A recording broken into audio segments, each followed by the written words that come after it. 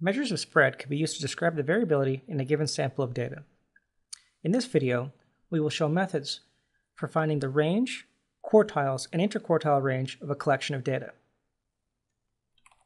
We'll start by loading the student statistics package. That way we can utilize its commands within our context menus. We'll also define some data.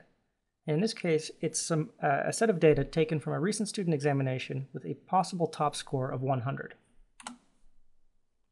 The simplest measure of spread is called the range. And the range is really just the difference between the highest and lowest values. So the easiest way to find this is just going to be to take our data, right-click on it, and then we'll sort this in ascending order in order to find the maximum value and the minimum value.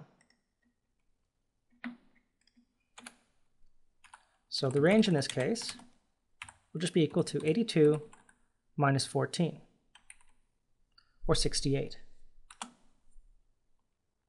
Now the range is a rather crude measurement, as it only uses two values, namely the max and the min.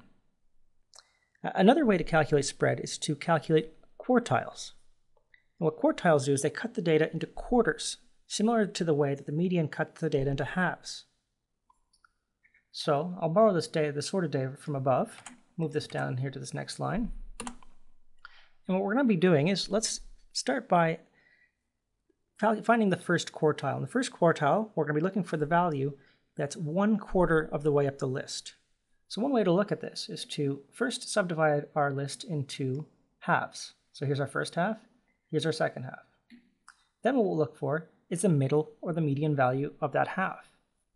So in this case, the middle value is 62. So our first quartile is equal to 62. If we look at the second half of data, the middle value here is 75. So that means our third quartile is going to be equal to 75. So quartiles are interesting because they can also tell us whether or not a distribution is symmetric about the median.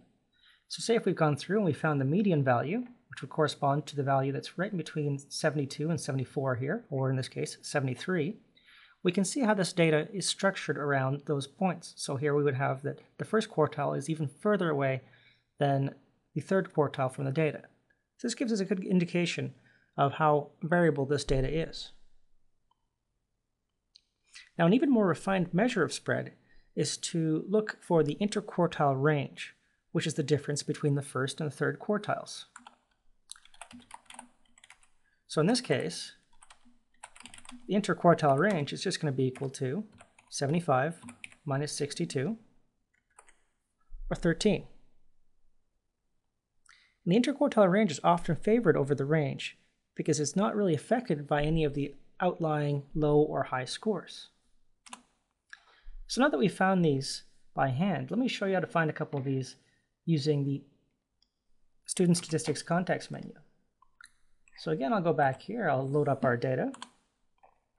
And what we'll do is we'll just right-click on the data. We'll go down to Student Statistics, go to Quantities, and then we'll choose to find quartile. First thing we'll do is we'll find the first quartile. We'll just type in 1 here.